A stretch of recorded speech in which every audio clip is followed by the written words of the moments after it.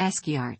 ASCII art is a graphic design technique that uses computers for presentation and consists of pictures pieced together from the 95 printable, from a total of 128 characters defined by the ASCII Standard from 1963 and ASCII-compliant character sets with proprietary extended characters, beyond the 128 characters off-standard 7-bit ASCII.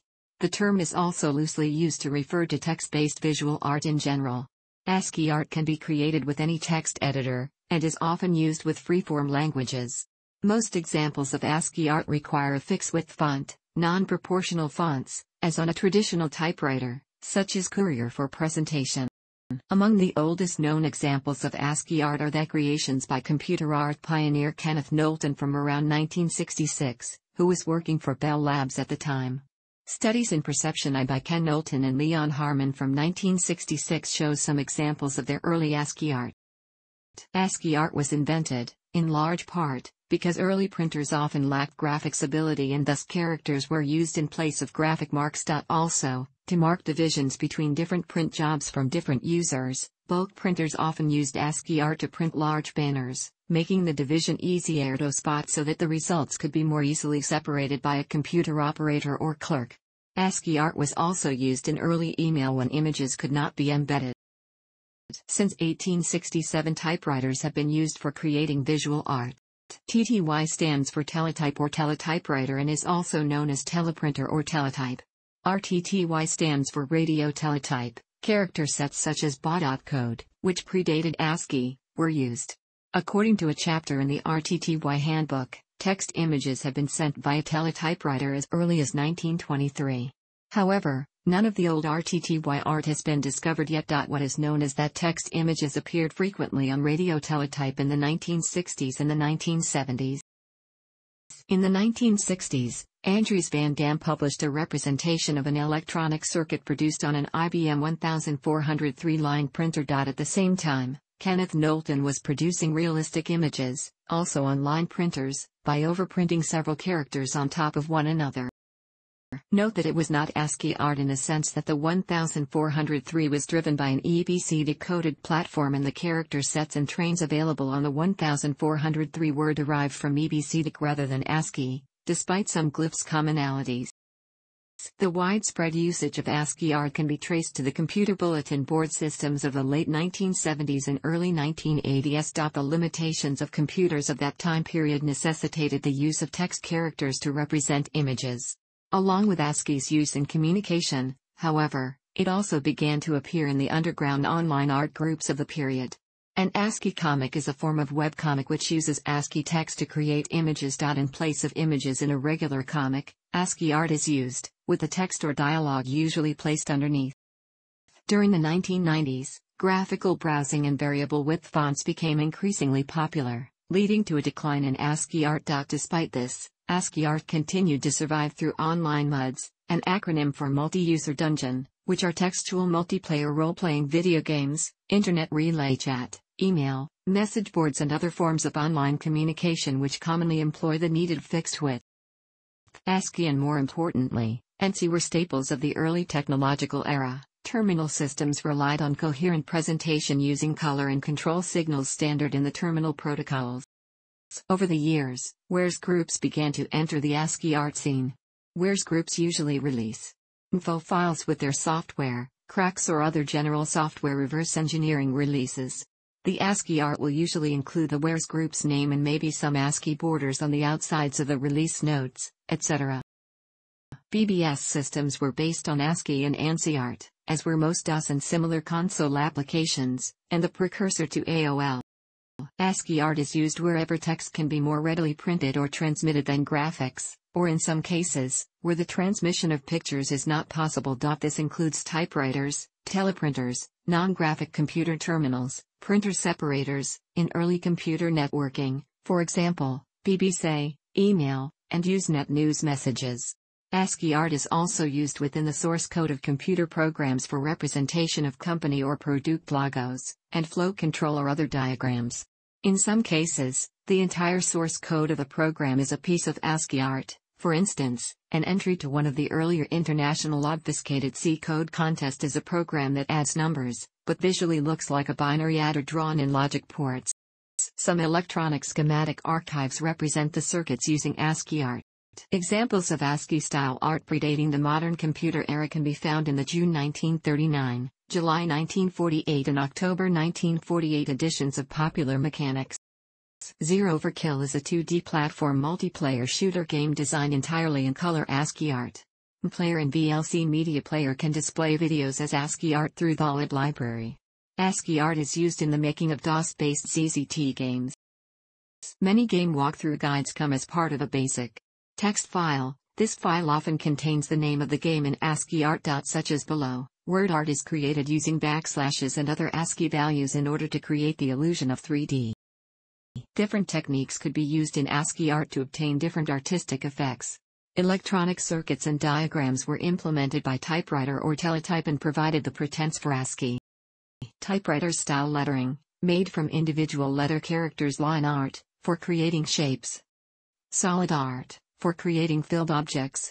Shading, using symbols with various intensities for creating gradients or contrasts.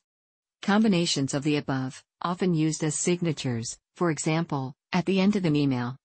As pixel characters, use combinations of, and to make pictures BR. The simplest forms of ASCII art are combinations of 2 or 3 characters for expressing emotion in text. They are commonly referred to as emoticon, smiley, or smiley. There is another type of one-line ASCII art that does not require the mental rotation of pictures, which is widely known in Japan as K-emoji, literally faced characters. Traditionally, they are referred to as ASCII face. More complex examples use several lines of text to draw large symbols or more complex figures. Hundreds of different text smileys were developed over time, but only a few were generally accepted, used and understood. An ASCII comic is a form of webcomic. The Adventures of Nerd Boy, or just Nerd Boy, is an ASCII comic by Joaquin Gondera between August 5, 2001 and July 17, 2007, consisting of 600 strips. They were posted to ASCII Art Newsgroup alt.ASCII Art and on the website. Some strips have been translated to Polish and French. The Atari 400-800, which were released in 1979, did not follow the ASCII standard and had its own character set, called ASCII. The emergence of ASCII art coincided with the growing popularity of BBS systems caused by availability of the acoustic couplers that were compatible with the 8-bit home computers. ASCII text animations are also referred to as break animations by the Atari sceners. The Commodore 64, which was released in 1982, also did not follow the ASCII standard. The C64 character set is called PETSCII, an extended form of ASCII 1963. As with the Atari's ASCII art, C64 fans developed a similar scene that used PETSCII for their creations. So-called block ASCII or high ASCII uses the extended characters of the 8-bit code page 437, which is a proprietary standard introduced by IBM in 1979. ASCII Standard X3.16, for the IBM PC-DOS and MS-DOS operating systems. Block ASCIIs were widely used on the PC during the 1990s until the Internet replaced PCs as the main communication platform. Until then, block ASCIIs dominated the PC text art scene. The first art scene group that focused on the extended character set of the PC in their artwork was called Aces of ANSI Art, or AAA. Some members left in 1990, and formed a group called ACID, ANSI Creators in Demand. In that same year, the second major underground art scene group was founded, ICE, Insane Creators Enterprise. There is some debate between ASCII and block ASCII artists, with hardcore ASCII artists maintaining that block ASCII art is in fact not ANSI art, because it does not use the 128 characters of the original ASCII standard. On the other hand, block ASCII artists argue that if their art uses only characters off computer's character set, then it is to be called ASCII, regardless if the character set is proprietary or not. Microsoft Windows does not support the ANSI standard X3.16. One can view block ASCIIs with a text editor using the font terminal, but it will not look exactly as it was intended by the artist. With a special ASCII/ANSI viewer, such as ACID View for Windows, see ASCII and ANSI Art viewers, one can see block ASCII and ANSI files properly. An example that illustrates the difference in appearance is part of this article. Alternatively, one could look at the file using the type command in the command prompt. In the art scene, one popular ASCII style that used the 7-bit standard ASCII character set was the so-called old school style. It is also called the Amiga style, due to its origin and widespread use on the Commodore Amiga computers. The style uses primarily the characters _/ plus equals. The old school art looks more like the outline drawings of shapes than real pictures. This is an example of Amiga style, also referred to as old school or old school style, seen ASCII art.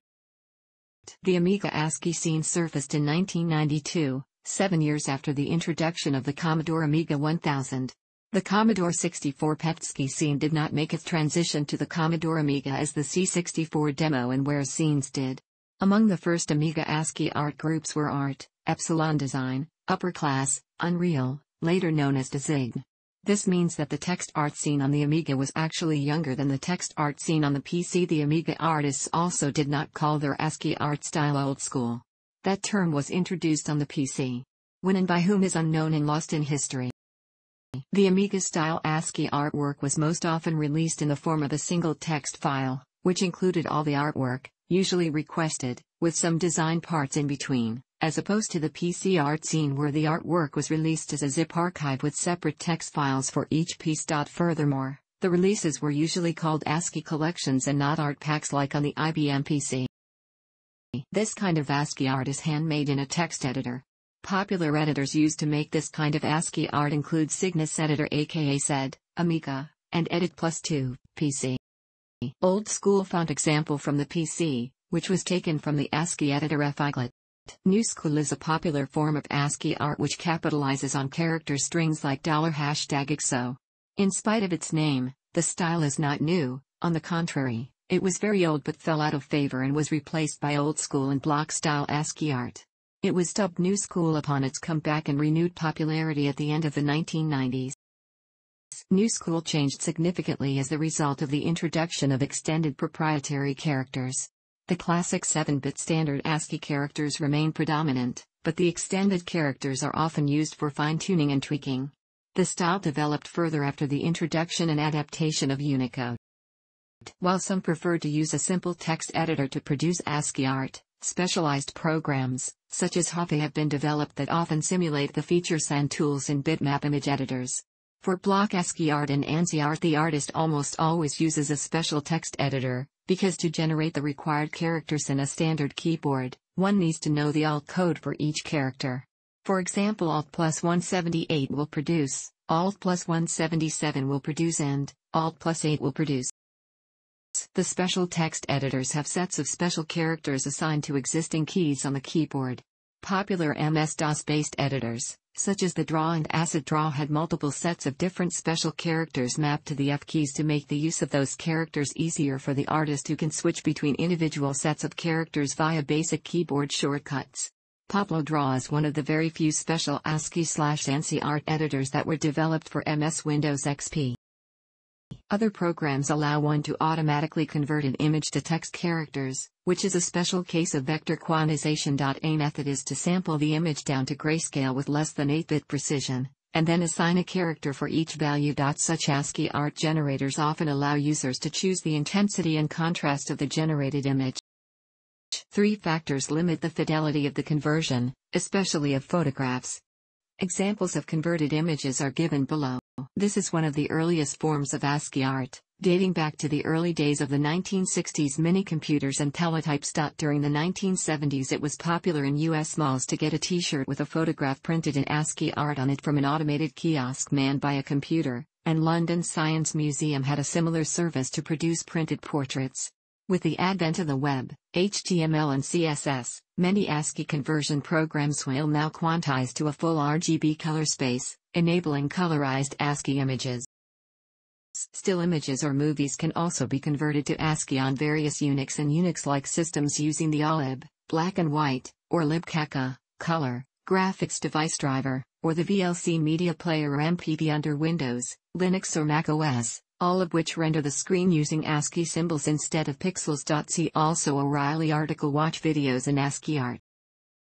There are also a number of smartphone applications, such as ASCII Cam for Android, that generate ASCII art in real time using input from the phone's camera. These applications typically allow the ASCII art to be saved as either a text file or as an image made up of ASCII text. Most ASCII art is created using a monospaced font, where all characters are identical in width. Courier is a popular monospaced font. Early computers in use when ASCII art came into vogue had monospaced fonts for screen and printer displays. Today most of the more commonly used fonts in word processors, web browsers and other programs are proportional fonts, such as Helvetica or Times Roman, where different widths are used for different characters. ASCII art drawn for a fixed width font will usually appear distorted, or even unrecognizable when displayed in a proportional font. Some ASCII artists have produced art for display in proportional fonts. These ASCIIs, rather than using a purely shade-based correspondence, use characters for slopes and borders and use block shading. These ASCIIs generally offer greater precision and attention to detail than fixed-width ASCIIs for a lower character count, although they are not as universally accessible since they are usually relatively font-specific. Animated ASCII art started in 1970 from so-called VT100 animations produced on VT100 terminals. These animations were simply text with cursor movement instructions, deleting and erasing the characters necessary to appear animated. Usually, they represented a long handcrafted process undertaken by a single person to tell a story. Contemporary web browser revitalized animated ASCII art again. It became possible to display animated ASCII art by a JavaScript or Java applets. Static ASCII art pictures are loaded and displayed one after another, creating the animation, very similar to how movie projectors on real film reel and project individual pictures on the big screen at movie theaters. A new term was born, ASCIimation, another name of animated ASCII art. A seminal work in this arena is the Star Wars ASCIimation. More complicated routines in JavaScript generate more elaborate ASCIimations showing effects like morphing effects, starfield emulations, fading effects and calculated images, such as Mandelbrot fractal animations. There are now many tools and programs that can transform raster images into text symbols. Some of these tools can operate on streaming video. For example, the music video for American singer Beck's song Black Tambourine is made up entirely of ASCII characters that approximate the original footage. VLC, a media player software, can render any video in colored ASCII through the libcaca module. There are a variety of other types of art using text symbols from character sets other than ASCII and/or some form of color coding. Despite not being pure ASCII, these are still often referred to as ASCII art. The character set portion designed specifically for drawing is known as the Lena drawing characters or pseudographics. The IBM PC graphics hardware in text mode uses 16 bits per character. It supports a variety of configurations, but in its default mode under DOS they are used to give 256 glyphs from one of the IBM PC code pages, code page 437 by default, 16 foreground colors, 8 background colors, and a flash option. Such art can be loaded into screen memory directly. ANSI.sys, if loaded, also allows such art to be placed on screen by outputting escape sequences that indicate movements of the screen cursor and color/flash changes. If this method is used, then the art becomes known as ANSI art. The IBM PC code pages also include characters intended for simple drawing, which often made this art appear much cleaner than that made with more traditional character sets. Plain text files are also seen with these characters, though they have become far less common since Windows GUI text editors, using the Windows ANSI code page, have largely replaced DOS-based ones. In Japan, ASCII art, AA, is mainly known as Shift-JIS art. Shift-JIS offers a larger selection of characters than plain ASCII, including characters from Japanese scripts and full-width forms of ASCII characters, and may be used for text-based art on Japanese websites. Often, such artwork is designed to be viewed with the default Japanese font on a platform, such as the proportional MSP Gothic. Users on ASCII.net, in which the word ASCII refers to the ASCII Corporation rather than the American Standard Code for Information Interchange, popularized a style in which the face appears upright rather than rotated. Unicode would seem to offer the ultimate flexibility in producing text-based art with its huge variety of characters.